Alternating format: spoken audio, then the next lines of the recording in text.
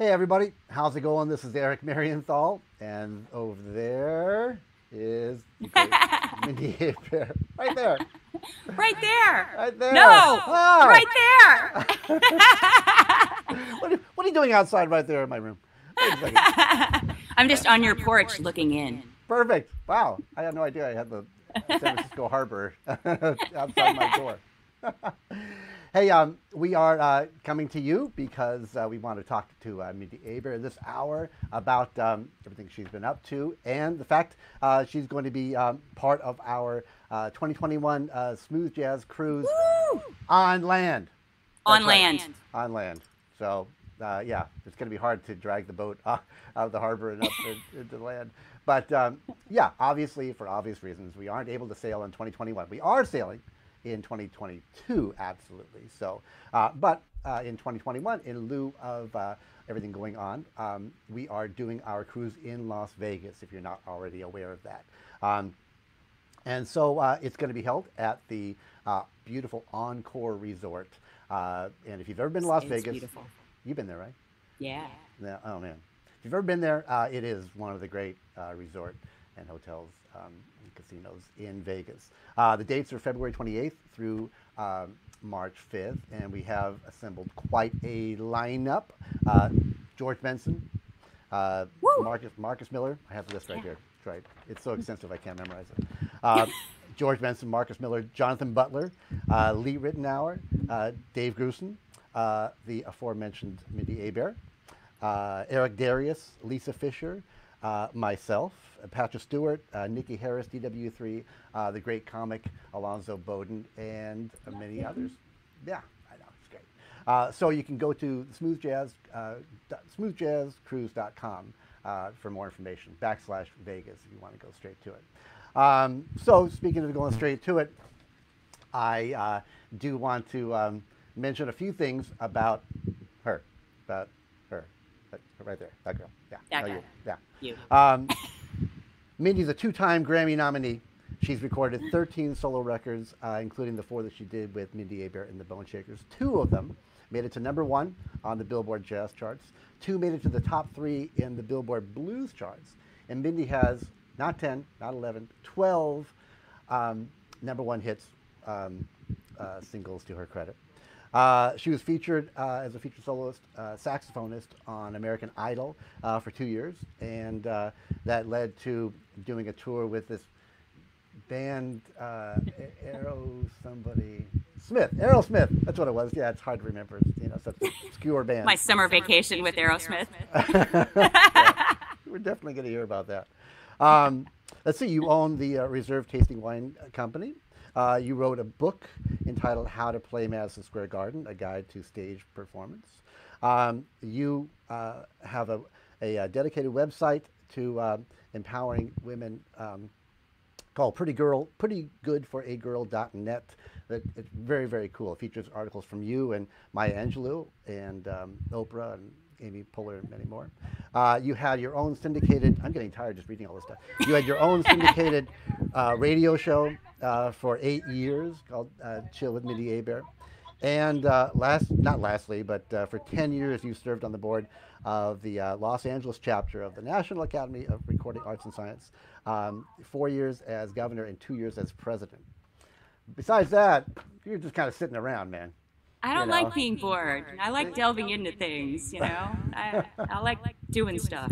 But the coolest thing I found out by reading up on you is that for 2 years, you were the drum major of your high school marching band, junior, senior years. Absolutely. That is like the accomplishment of all accomplishments. Is that true? I love that that's the thing that, that hits you. And that is true. And I was a total band geek from the time I started playing saxophone. It was 4th grade, and it was band class. My teacher, Ann Reynolds, was, hey, here are a bunch of instruments, pick one, and we'll learn to play them. Right. And my father played saxophone. I figured he was that guy knocking his knees together and walking the bar and rocking and rolling, with the saxophone. I wanted to play saxophone. So I took every band class. I took everything, and I was very happy that no one told me it was odd for a girl to play a saxophone until it was much too late. So Right. yeah, I took it to its limit, and I wanted to be the director, and so I auditioned and was drum major for the last 2 years of high school, and it was a blast. Right on. Yeah. Band geeks unite. Well, I was in marching band, but I wasn't even good enough to be the right guide. In my rank, in my row, to be the right guide was the guy that you looked over to, to line up with, so you were, Right. you were in the straight line. But no. You may not have been the right guide, but I think they all wish they could play saxophone like you at this point, and they're probably Yeah. calling you for concert tickets. I mean, Right, up well, until this year. Yeah, back in marching band, it didn't really matter. Right, it didn't. Definitely more quantity than quality, I'm afraid. Yeah, yeah. Cool. And then you and I met at Oleg's music shop. I was trying to think of if we had met before that, but years ago, there was a shop here in LA Yeah. that everybody took their horns to. And was he your main guy for your horns, or? Absolutely. I met him early on, and I forget who turned me on to him, but obviously I met you in his little shop. The best of the best went to him and still go to him. But I mean, he was this mad scientist of horns. I remember he redid the neck to my old Summer Mark VI and just kind of opened it up and brought this beauty to it. Did he do that kind of stuff for you too? Yeah, definitely. He did my tenor neck, but yeah, he has, everything. He invented, he's got his own line of horns and mouthpieces and ligatures and reeds and cases. Sax strap. Strap. Leg. Wow, man, shout out. Yeah, There you shout go. out. So is there an Oleg up there where you are for the next 24 hours, I guess? I know, right? We're moving tomorrow, so you know what? I didn't have a sax place up here. I travel so much that I kind of just float in between things, but my usual thing is I've got a Yamaha horn. All my horns are Yamaha, and so I go into Buena Vista, which is down by Disneyland in California, and Jeff Peterson's there at the Yamaha atelier, and he is a serious mad scientist. He's the guru. Yeah, so I don't go in a lot, but I'll go in and you kind of beat up the horn after a while. I'm not standing in a corner like playing meekly. We're muscling it around out there. So yeah, he goes in and does what needs to be done and replaces little pads and adjusts things. So he's my guy. Wow, awesome. He's your guy too, isn't he? Yeah, Jeff and his protege Mike Cleveland. Mike lives a little bit closer, but I go to Jeff because Buena Park is not far from here at all. So yeah, and it's always a learning experience. It's always inventing. Have you ever had your horn cryogenically treated, where they put it in the deep freezer?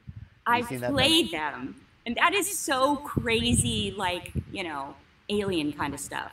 But yeah, if you don't even understand what Eric is talking about, they put your horn, and it's metal, in this cryogenic treatment that it is supposed to do something crazy with the metal and make it react differently and resonate differently. Am I getting this?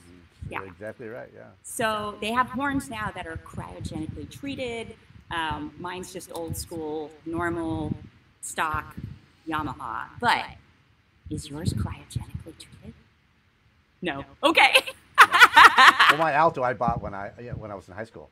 When I was in marching band, and I still have it. So, I've had that for. I was in high school. It was like 8-9 years ago. So Right. I didn't want to mess with it. Yeah, That's and then awesome. you and I did a saxophone quartet recording with Jamie Tate.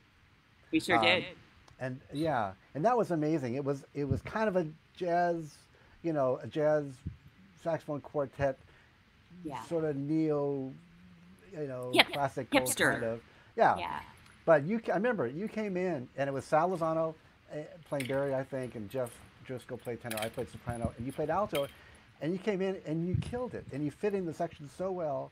And it just, I remember I came across an email that I wrote you just to say, man, you really just you were just such. It just showed your high level of musicianship. That's not easy. It's not easy just to fit into a section like that and not to, play like you normally play, when you play, you know, records or whatever.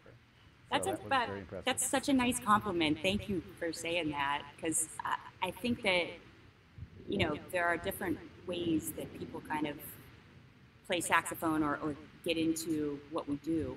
And some people play in a section all the time, you know, whether it's Tower of Power or whether it's a big band, you know, but a setting like that. I don't do much of that anymore. I did it so much in college because at Berklee College of Music, if you had a scholarship, and I had half scholarship, was amazing. They would kind of make you work it off and play people's arrangements and stuff. So you'd be in there a couple hours a day playing different arrangements. And so I got a lot of time being a section as a big band, and I would usually play lead alto. And I just got into all the great lead alto players like Johnny Hodges. And, you know, I was so into that sound. But when I got into making a living and being my own band, it wasn't a section thing. And so, you know, now a lot of the section stuff on my records, it's me playing Barry, and it's me playing tenor, and it's me playing alto. Right. So it's always such like a gift to be able to do something with someone like you know, and be there and be a section and get into your skin and get into your brain and play alike. That's what we did with Summer Horns when we made the record. It was with Gerald Albright and Dave Paz and Richard Elliott and myself. And it was just so fun to kind of let our personalities go for a second and blend, and then go out and be ourselves. So it's special. Yeah, how cool. And when you were at Berklee, I know you went, not only you were the one who graduated. You actually graduated magna cum laude. So laude. So I love that you know that. Yeah. But yeah, a lot of people left before they got their degree because, you know, they got taken up. Everyone cool got taken up, you know, before they graduated. But I got the piece of paper, and no one in my family had finished college ever. And I felt like I really wanted to do it, and I'm glad I did. I thought it was an amazing thing. Who did you get picked up from? I actually came back to LA and got the gig with Al Hurt, the trumpet player. The trumpet player, yeah, from New Orleans, and we actually. What an amazing trumpet player! Yeah, some wild stories, but yeah, he was an really amazing player, and they came to LA to audition the band, and I got in the band and moved to New Orleans for a year, and played like goodbye. Yeah. We were, we were making $600 a week, which back then was like a lot of money, you know, awesome. For a touring band. So we lived in New Orleans and played at his club right in the middle of the French Quarter, you know, and Bourbon and St. Louis streets during the week, and then every weekend almost we'd go travel to some new place, you know. So for a 21-year-old, 20-year-old, whatever it was, you know. Yeah, that was the best it could be. Yeah, absolutely. And you studied with Joe. You studied with Joe Viola, right? Did you too? I did. Yeah. I know we've had this discussion. I'm forgetting it all, but Joe was like, and you know this, Yoda of saxophone. And I just feel so lucky that I got to study with him, because he was that guy that was the art of the saxophone. He was like, you can learn all the licks and the solos from whoever. You can play rock, you can play jazz, but you learn the saxophone. Learn how to play the saxophone. Learn the tuning of the saxophone. Learn, you know, how to work it, and you'll be fine. You'll be fine. And what a great basis for going out into the world. And besides that, he was an incredible, just guy that pushed me to be me. Because, you know, I didn't play like a lot of people at Berklee. I wasn't a technical person. I don't think like a lot of bebop jazz players. I came up with rock and roll and blues, and I've got a simpler mind. You know, I wanted to play pop. I wanted to play rock. I wanted melody. And he was just like, Mindy, start your own band. Every week I'd walk into his office. Mindy, start your own band. Do it now. Become you. Find what works for you. Write your own stuff. Have your band play it. And those were just immense things to tell someone who was 18 years old, you know. Wow, absolutely. So you came back to LA, did you afterwards? And did you come back to Yeah, LA or did you go to where'd you go I after school? I grew up in Florida, so I was like, I'm not going back to Florida. I graduated and packed up everything I had. Um, Actually, we had a chance to be moved out here, much like you, like be picked off by a cool, artist. And they flew me out to LA along with a bunch of other people. It was Abel Boreal Jr. on drums and a bunch of cool, people from that class at Berkeley. And we were just graduating. Abe was a year behind me, but Barry Manilow needed a band. And so we were the cats from Berkeley that they brought in to see, hey, would you be cool with these, kind of youngsters being your new band? I mean, Abe had a ponytail on the top of his head and like his head shaved. I had hair down to my butt and the sides shaved off. The percussionists looked like Tarzan. We were so not Barry Manilow's new band. But it showed me LA, and I had never spent any time here. And the weather was like Florida, and it was beautiful. And I knew Abe and his parents, and that was about it. But I just packed up and moved. Wow. So it was great. We did not get the gig, but I knew this was where I wanted to be. Yeah. Wow, how cool. Well then, so when did Bobby Lyle's whole thing come along? You recorded with Bobby. I mean, how did he find you at that So point? that's a crazy story. So when I moved out here, I mean, you know this. There's enough musicians to go around, and there's definitely enough saxophone players to go around. You lived here. They didn't need me, okay? Here comes this girl from Berkeley like, yeah, hire me. Like, I'm sorry, we've got Richard Elliott down the street, we've got Eric Marienthal, we've got, Dave Cause. Why do we need you? So I was sitting in the clubs, I was doing anything I could to make a living, and I finally just said, if they don't hire me, I'm gonna go just play. And I came here to play, I came here to sing, I came here to write. So I stood out on 3rd Street Promenade in Santa Monica and played. I put out my case, I had a little boom box, and I'd play like tracks that I found or that we made, and I just had fun, I played. And actually Bobby Lyle walked up one day, and I was horrified, because I just thought, oh my God, I'm trying to be a professional musician, and this guy is someone I idolize. I think Bobby Lyle's one of the greatest keyboard players to ever walk the planet. And he stood and he watched, and when I stopped playing, he goes, I should hire you. I'm Wow. recording a new record, and I'm going to go out on tour. Maybe you'd be interested. And I was just like, yeah. Yes, you should. Playing on the street. Come on. Like, of course I'm interested. And I went on to play with him for 5 or 6 years on and off, and that snowballed my career. I got to meet so many people, so many great guys in his band who were so respectful of me and just took me under their wing and showed me the ropes. And there's a child next door if you haven't checked it out. This is the fun of being out on your back porch, Exactly. Yeah. Well, yeah, it's quite a porch you have. You can see San Francisco. You pointed You that out can. over your right shoulder, right? Right back there. Yeah. That's San Francisco. Very cool.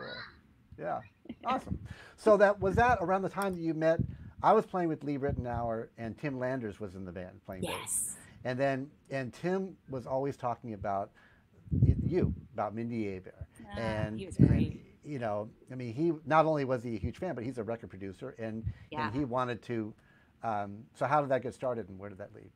You know what? I met Tim because my friend from college, Tommy Coster Jr., he was my keyboard player in the band that I put together. That Joe Viola was, harping on me. So my keyboard player was Tommy Coster, and Abel Boreal Jr. was playing drums, and so it was like I had my band. But I moved out to LA. I didn't have anyone. So I called Tommy, and he still lived in Boston, and I just said, please move here.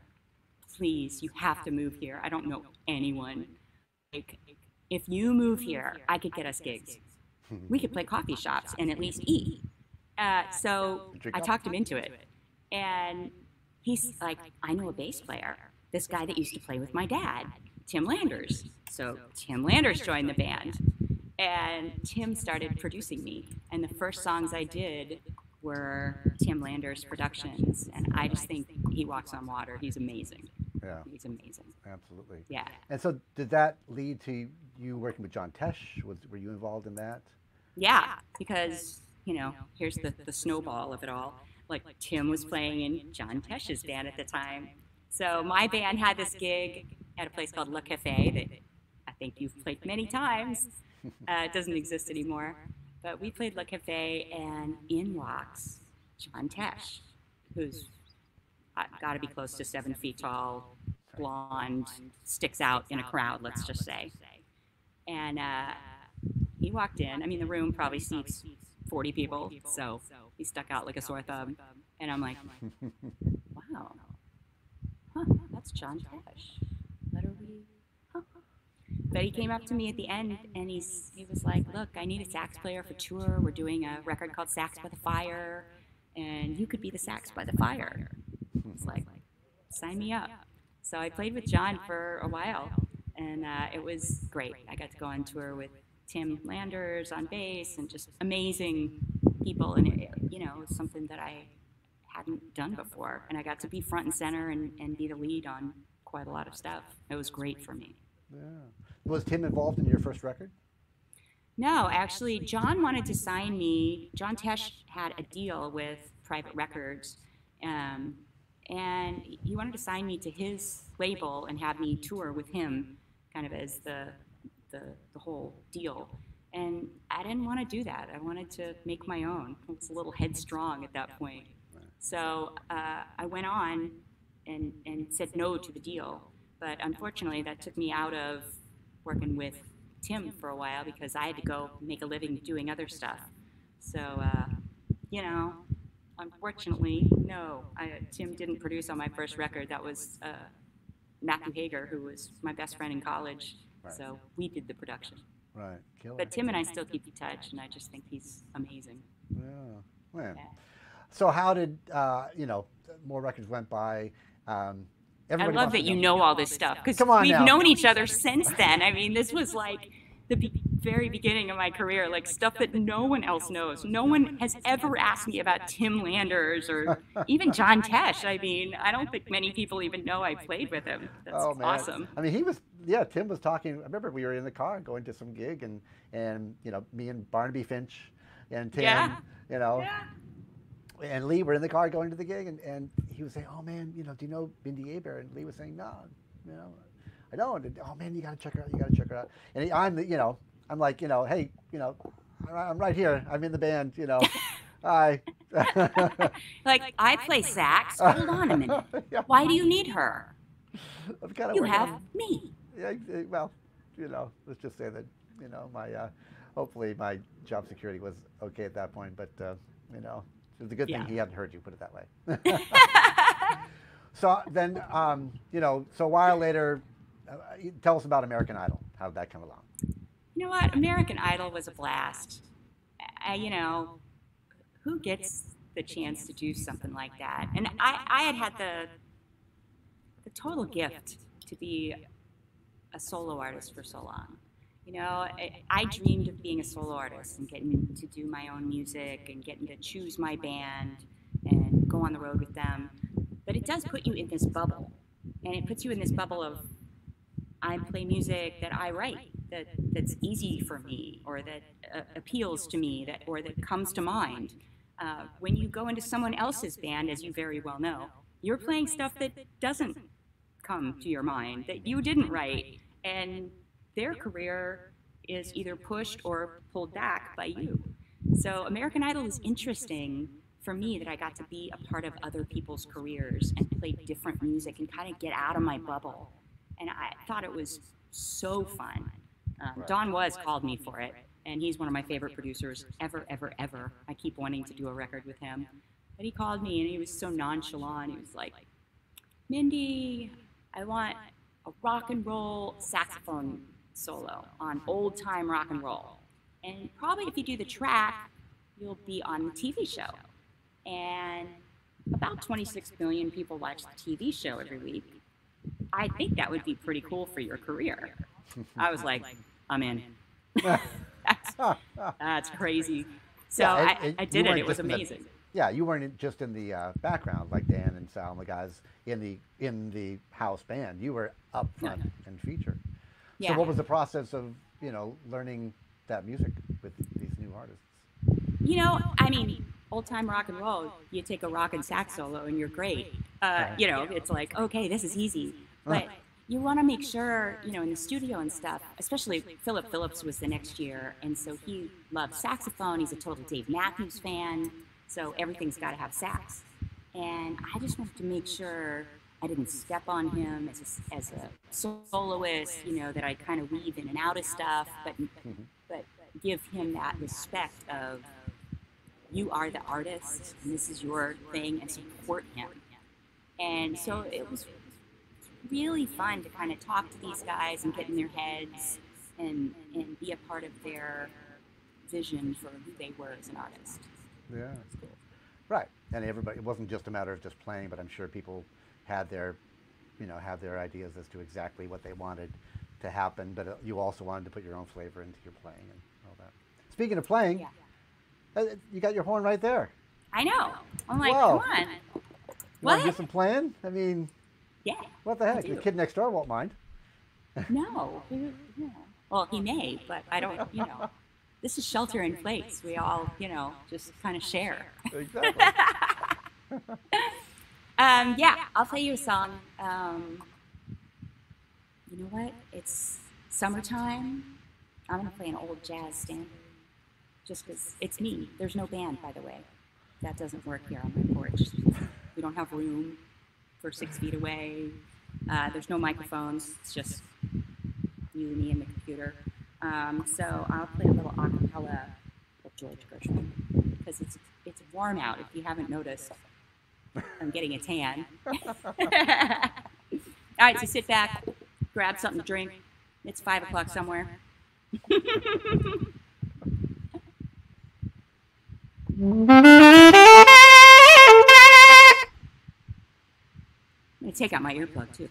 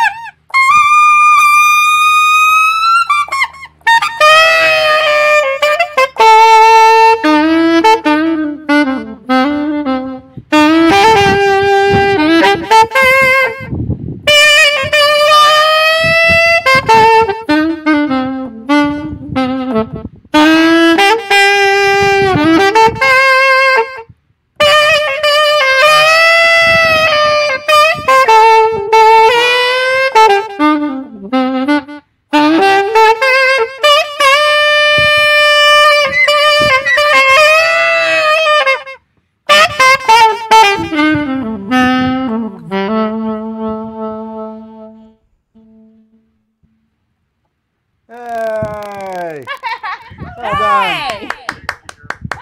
I got neighbors. You've got an audience.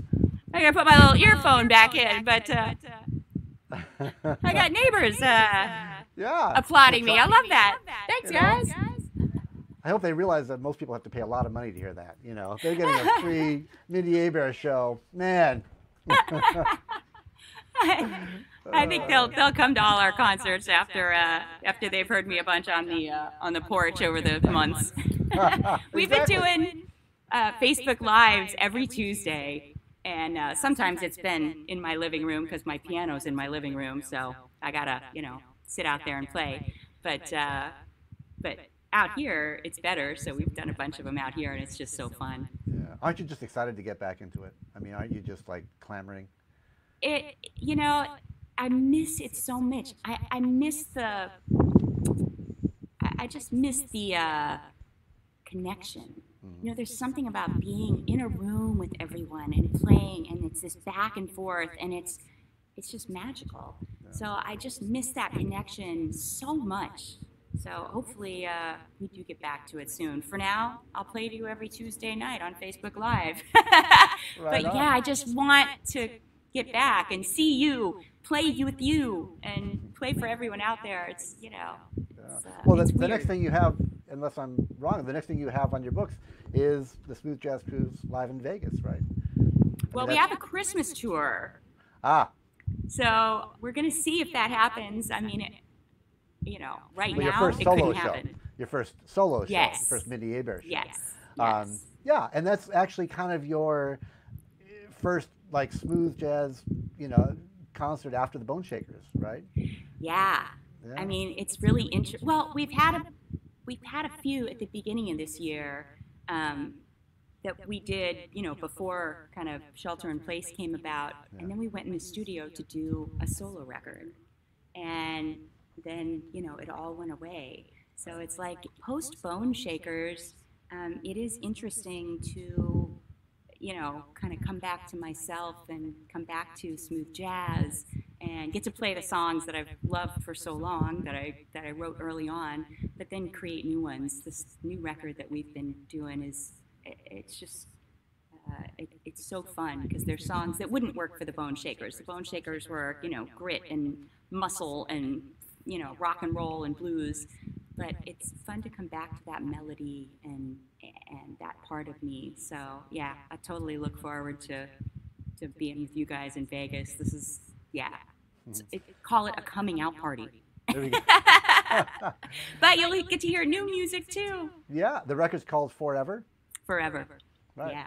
And was this Mindi music that Abair you've been... forever. Yes, absolutely.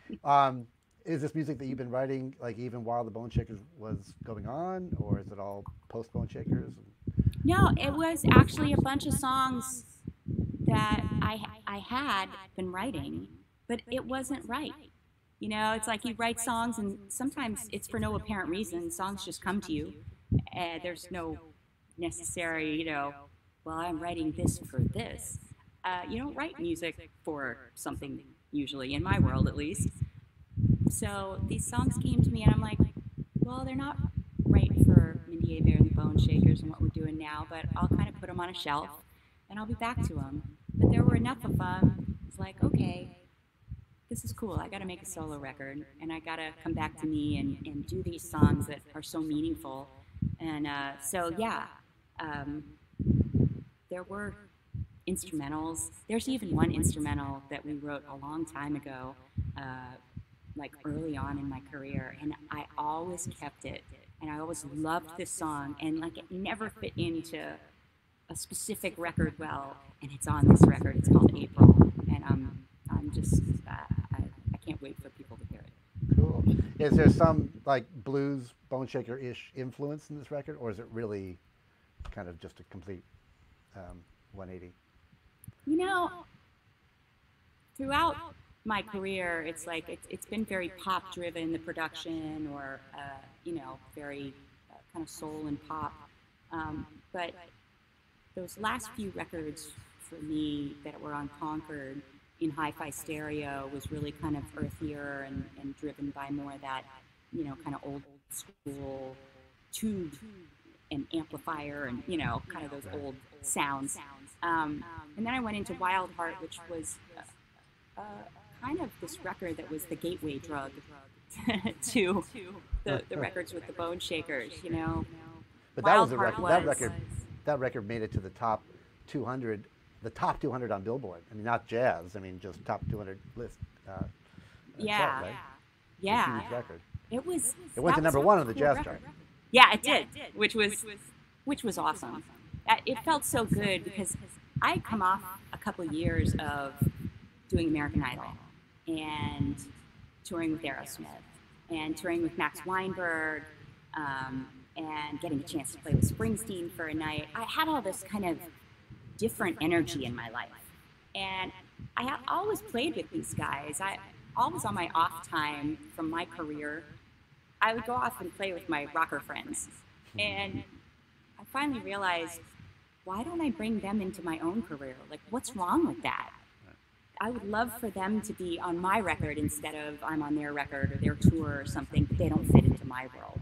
Right. I thought there's a way to kind of bring it all together and have me, every part of me, you know, it's kind of supported on a record. So I brought these guys in to write and record with me. Joe Perry from Aerosmith came in, played on a song, and Booker T. Jones, I'm such a huge fan of his. We wrote a couple songs and recorded one for the record. Trombone Shorty opened up the record with me, and Max Weinberg played. Greg Allman, I went to Greg Allman's house for 3 days and wrote this song with them and did a duet with them, and it was just, I played it on piano for one of my Facebook Lives a couple nights ago, and it was like, you know. But it was that record that really brought together a lot of pieces of me, and it was no synths, no kind of bells or whistles. It was real instruments, and it was kind of rootsy and more raw than I had done. So the Bone Shakers took that a step further. But coming back to me for this new record, I wanted to keep it rootsy. Like, I love, you know, listening to the old stuff like Linda Ronstadt or Tom Petty or, you know, just older music that's real, that's all real instruments in a room together. So that's what this record is. It's guitar, it's mandolin, it's bass, it's drums. There's no synths, you know, it's B3 organ and piano, and real piano. And it was fun to do. So it's rootsy sounding, but it's very melodic, and there's a bunch of, you know, songs that sound like, you know, all of my records from the beginning of time. Right, yeah. And it sounds like you did it in a way that, you know, you weren't compromised by any parameters from a producer, or you just did it exactly how you wanted to do it in terms of being live and real instruments and things.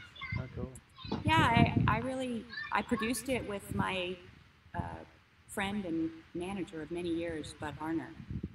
He was the guy who signed me to Verve Records, my first record deal.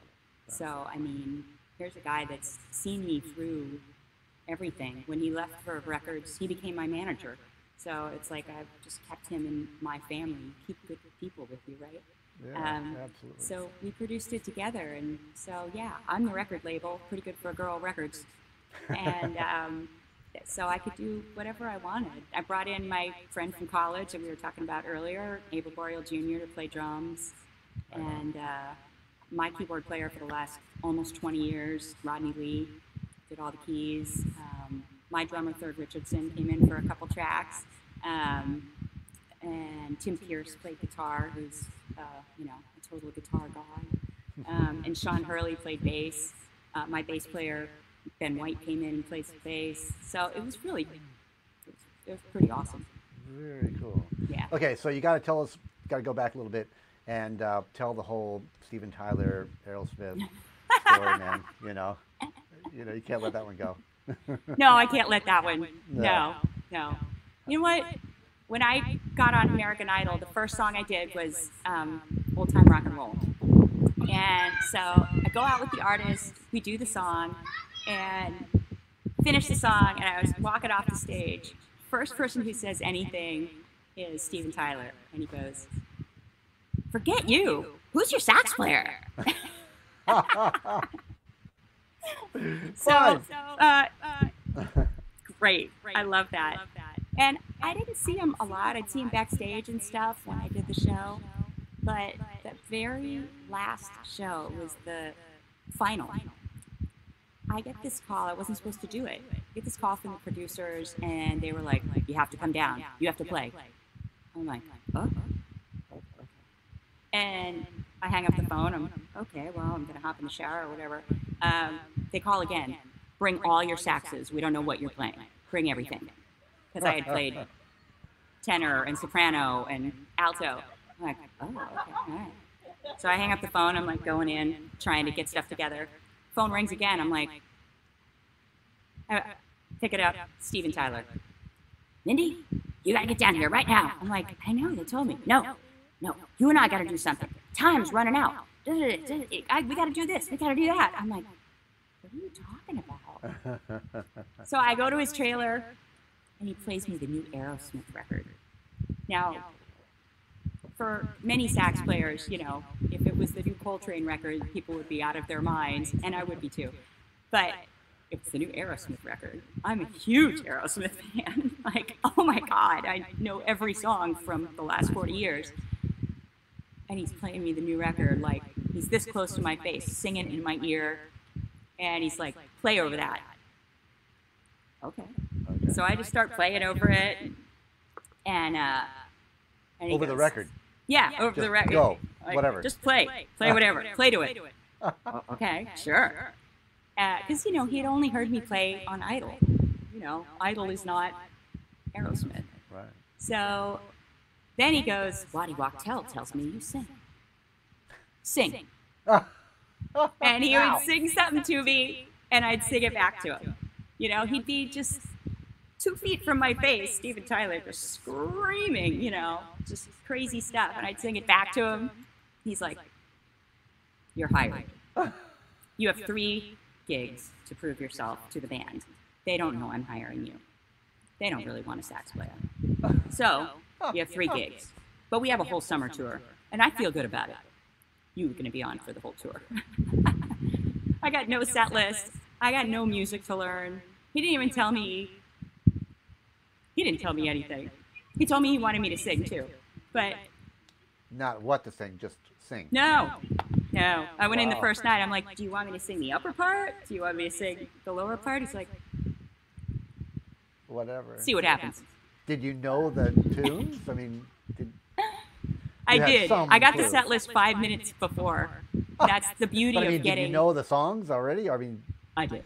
Yeah, I mean, I'm an Aerosmith fan. It'd be like you getting the, you know, the Chick Corea gig. You probably knew most of the Chick Corea tunes. Well, you guys came up with that stuff, so who knows? But if you got the Miles Davis gig, you'd know the music, right?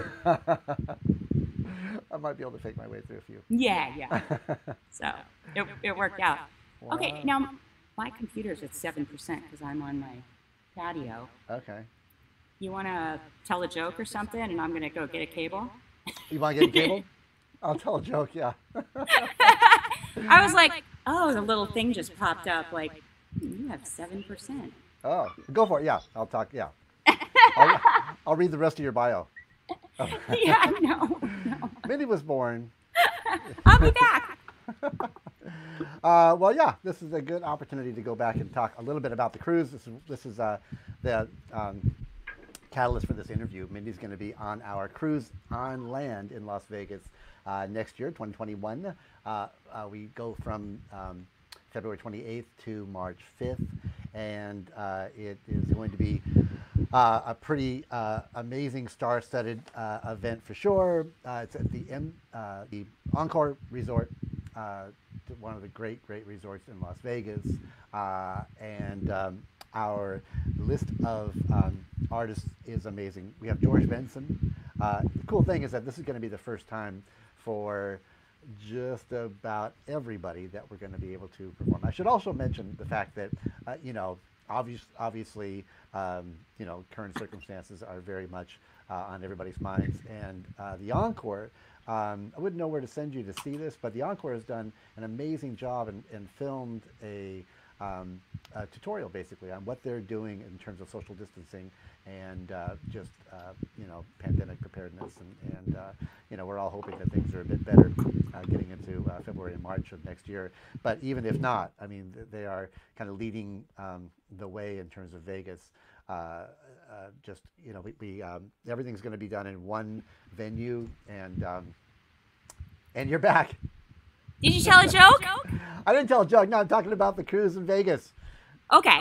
Yeah. No, I'm just mentioning, actually, finish that thought. It's all going to be performed in one theater, and it's a huge theater, but they're only selling enough tickets so to allow for proper social distancing, and we're all going to be very much in our bubble there, and it's really pretty astounding in terms of what the Encore is doing in general and what we're doing in particular for the Smooth Jazz Cruise in Vegas. But I just wanted to mention again the list of artists that I was about to mention is George Benson, Marcus Miller, Jonathan Butler, Lee Ritenour, and Dave Grusin. Mindi Abair. I'm sold as of that. Yeah, well, and then that guy. You. There you go. There. It's hard to do that with a camera. Eric Darius, Lisa Fisher. Do you know Lisa, by the way? Oh my God, Lisa has the most amazing voice I've ever heard. I mean, I've seen her do her own shows, and I thought she was great with Chris Bodie or obviously the Stones, but oh my God, she blows my mind. I got to be on Lee Ritenour's album years ago, and she was on the track. Oh my God. No, I'm going to be front row. Yeah. Oh, man. Fangirl. Fangirl. And then I'll be there. Patrick Stewart, Alonzo Bowden, our favorite. Love comic, Alonzo. The world's favorite comic. Nikki Harris, DW3, and a bunch more. So, and that's you can go check it out. SmoothJazzCruise.com and /Vegas if you want to go straight to that site. Okay, so so you were touring. Real quickly, I mean, what was the tour with Aerosmith like? I've got to imagine you weren't in the back of a van. No. Something tells me. There were a million buses, planes, adoring fans. And you know what? It was rock and roll, just abandoned. Cheap Trick opened for Aerosmith for the whole tour. And I mean, that was the first concert I ever, paid to go to as a kid, was Cheap Trick. And I'm way into Rick Nielsen and Robin Zander, and I mean, I was like on tilt the whole tour. But it was amazing. It was total rock and roll pandemonium. Everything you thought went on, went on. Wow. I brought my girlfriend back one week, and she walked, down the little hallway through the arena, and here comes Steven Tyler with almost no clothes on. I mean, no clothes on except these little silk kind of boxer shorts, a kind of thong. And he's like floating down the hall. Hey! And my girlfriend was just like, so, you know what? It was just so fun. Wow. Because they look at things differently. It's not a jazz band. It's not it's not about playing certain changes or soloing, over the harmonic minor substitution for the 2-5-1. They're not thinking about that. It's total, just visceral abandon. Right. And what a beautiful way to kind of live on stage for a few months. That when you walk on stage, you're giving everything. You're just giving your heart and soul and every part of you, and you're sweating and you're just believing and going for it. I loved every single second. And I brought that back to my band afterwards. I just thought, I've got to give more. I've got to let it all out. I've got to give that pound of flesh every night. That's the way to live for me. I really loved that aspect of it. Right. So needless to say, after the first 3 gigs that you talked about, and it was kind of the trial period, it worked. I mean, the guys, obviously the guys came up and gave you the thumbs up. I mean, everything was cool. The guys were great, and they went for it. And I think that the beauty of a band like Aerosmith is that it's that total testosterone. You know, so the thought of bringing someone else into the mix, especially someone like me, maybe that would take away from that, or take away from kind of the purity of that band and what it's been.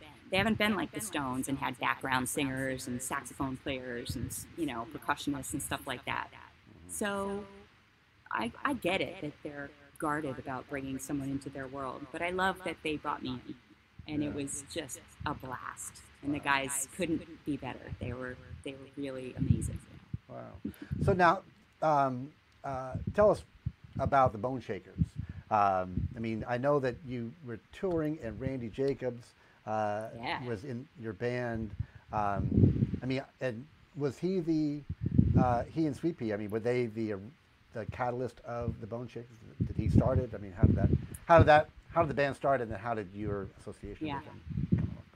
So when I first moved to LA, you know, back when you and I met, I was just playing all these clubs, and this one band that I got to play with, it was Oliver Lieber's band, and it was R&B and rock, and wow.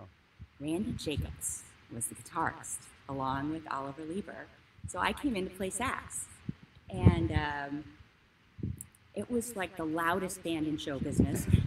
I would go home and my ears would ring for a week. I mean, it was just like, whoa. But it was so fun, and I remember that first night I watched Randy Jacobs on stage, and you know Randy Jacobs. I'm watching Randy. He's on the front of the stage just playing this crazy guitar solo. The whole crowd is just, the whole place is just going. We're at the Mint in Hollywood. And this guy does a backflip into the audience. Randy Jacobs backflips mid-guitar solo, and people went nuts. Yeah. They were like letting him through the audience, and he's playing his way through. I was like, this guy and I are going to be friends. He still does that, by the way. I know. As you know. He's in his 60s now, and he's just still like, come on. Yeah, he actually said last time, he said, you know, I'm not so sure how much more I should be doing like this. You know. He can't stop. I hope he never stops. I just love him. And he started the Bone Shakers. They were right out of Bonnie Raitt's band. And I'm such a Bonnie fan that they were all playing with her. And I guess she came out and like named the band. Like, you guys, what are you doing out here shaking your bones? And so they started the Bone Shakers. It was Sweet Pea Atkinson, who just passed away. Yep. God rest his soul. I love that guy. And Randy Jacobs. Mm-hmm. So, I mean, they made 5 amazing records and just went out and toured, and, you know, just every place they played, they mowed the place down. It was, like, amazing. But cut to many years later, Randy was playing in my band, and my band was playing in his band. So it was basically the same band. So we get hired for the Newport Beach Hyatt Jazz Festival, and the Bone Shakers are on the other stage. So it's Mindi Abair on this stage, the Bone Shakers. So I went and sat in with them. That's what we do, right? And it was just electric. It was my band, but it was different. And just the fact that it was different music and just a different feel, there was something electric to it. And I just looked at Randy afterwards and went, we should join forces. We should do this more. I want to feel like this every night. It was just so fun. So, you know, why don't we come up with music we both love for a few records? And we did. And Sweet Pea was a part of it. And it was just super cool. Dirk Richardson on drums, Rodney Lee on keys, and I mean, it was just epic. So, you know, it's amazing to stand on stage with your friends every night. You know, these guys I've played with for so many years, but make music that you're so proud of. Yeah. Awesome. Yeah.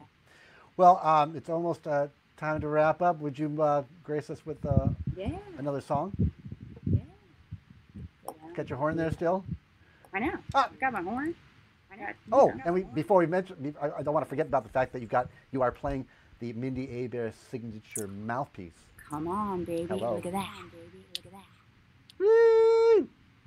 Nice. You know what? It's fun, and you've got your own, so you get it. Like you put your heart and soul into something. Like I got geeky with Theowani.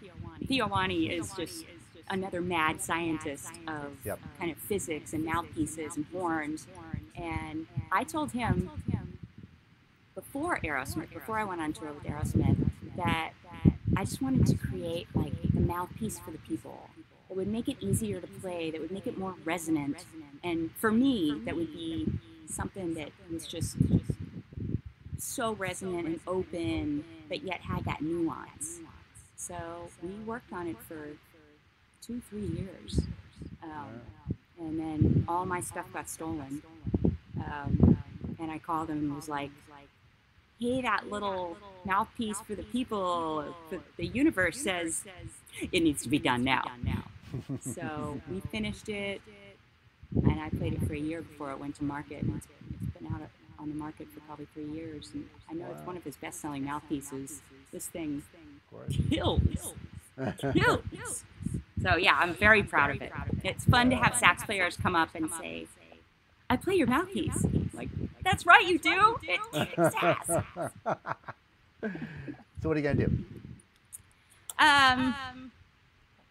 You know what? I want to do a song that's just kind of, I think, kind of resonant of the times. You know, we've all gone through this together, and I feel like we've been through the ups and downs of it all together. You know, the kind of trying to deal with a pandemic and being with our families more and being home more, but then losing every gig we've got on the books. You know, so I think there's a zen that we all hopefully have found with it or will find. But there's a song that I grew up with, Amazing Grace. So that always puts me in that zen place of, you know, we can deal with this. It's all right. So I'll play a little Amazing Grace. Right on. And I got to take the earpiece out. That's right. It's like saxophone. Hey, neighbor. I want to play Amazing Grace.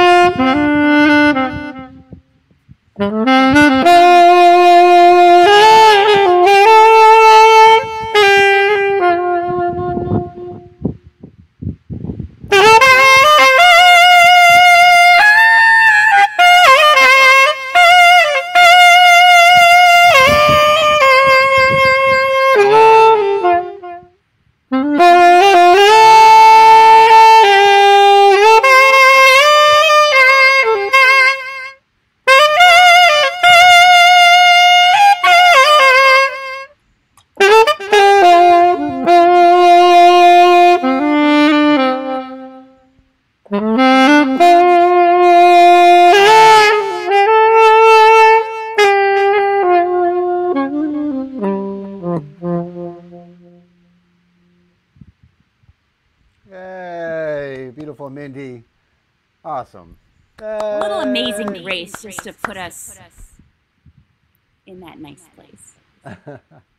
Well, Mindi, thank you so much for being so generous with your time. So great to catch up and talk to you. Good luck with your move tomorrow. Thank you. Yeah, it's going to be me and a bunch of boxes and my big piano and a bunch of saxophones. Down to 5. Down to Highway 5. Down to Hollywood.